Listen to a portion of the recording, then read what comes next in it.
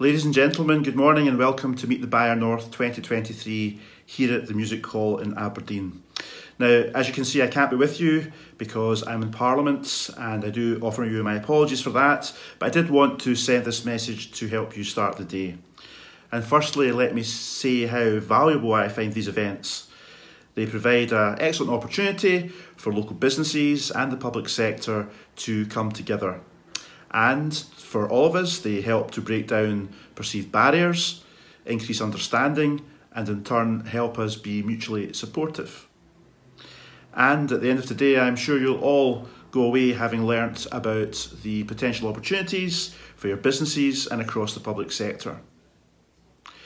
Now, it's been a tough few years, and with COVID and Brexit and high inflation having all created their own challenges for you as businesses and of course for the country as a whole. Yet through these times we've clearly shown that the public sector and yourselves, our suppliers, can work together. And if we continue to do so going forward, working openly and with collaboration, we can and will build a stronger Scotland. And to support that ambition, we are providing businesses with much needed support. As of March of this year, we'd allocated almost £3 billion towards measures designed to help mitigate the cost of living crisis on households and businesses. Looking further forward in our National Strategy for Economic Transformation, we have planned a 10-year programme to aid the creation of a wellbeing economy. In the next decade, we face a choice to either lead or lag behind other successful economies, and we've chosen to lead.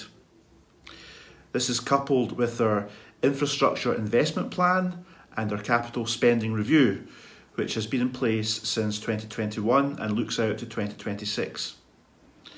This will see an anticipated investment of £33 billion into our economy, and at the same time supporting up to 45,000 jobs across the country.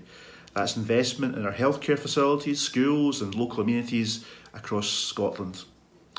And for here in the North East, that means, to give a few examples, investment in the Aberdeen City Region deal, investment in schools and healthcare facilities across the region, the Low Carbon Fund, its funding for Forestry and Land Scotland, support to businesses in the energy sectors as they grow and diversify through our energy transition, and the funding that comes with that, of course, or improvements in the Aberdeen to Central Belt rail connections, and the building of the Dundee Community Custody Unit, which opened last year. Just some of the examples, and there's other similar investments happening across the Highlands and Islands and indeed the whole of Scotland as well. And as announced in April this year, the First Minister's Policy Prospectus sets out plans to agree a new deal for Scottish business. All of these help us pursue economic growth, which in turn broadens opportunities and promotes a skilled workforce and streamlines the transition to a wellbeing economy. We know the right approach can and does make a real difference to businesses and communities and of course the people of Scotland. In the financial year up to 2021, the local authorities here in the north of Scotland spent over £1 billion through public sector procurement. And yes, contracts are being won by small and medium-sized businesses, which in turn is creating jobs and benefits for local communities.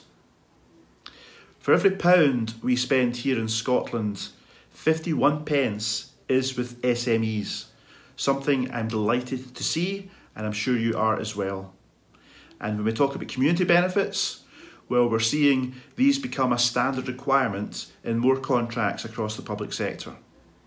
They are now included in almost 2/3, 65.3% to be precise, of regulated contracts. And soon we'll be sharing the results of our consultation on community wealth building. This gathered views on how we can maximise community and business benefits through procurement and commissioning, with a view to how we can further develop good enterprises and fair work and shorter supply chains. So this is about procurement doing the right thing. Our vision is also for Scotland to be one of the most innovative small nations in the world. We want to be a world-class nation of entrepreneurs, where businesses can flourish, where the public services grow, and where we can make the most of digital technology to move us forward at pace. Innovation can also generate greater opportunities for entrepreneurs, and it can be transformative in the delivery of public services. To help facilitate this in procurement, we have made improvements to our public contracts and the Public Contracts Scotland portal, where buyers can now better engage the marketplace and to encourage better engagement with SMEs. Last October, we also launched Scotland Innovates, which is an online portal where suppliers like yourselves can submit ideas to the public sector. Please check it out. And since its launch, it has received over 80 submissions across a wide variety of activities, including priority areas such as the fuel crisis, the circular economy, and health and social care. And it really has huge potential, and I'm looking forward to seeing it continue to grow and the results that it will bring in the future. So public contracts are about more than just value for money. We believe value is best measured by the impact contracts have in benefiting local communities, local economies, and throughout the country as well. Working with the public sector is an area where businesses can thrive. Ultimately, we want to see public procurement in Scotland be good for business and their employees, good for society, and good for places and communities, and open and connected. This is the ambition which drives us forward.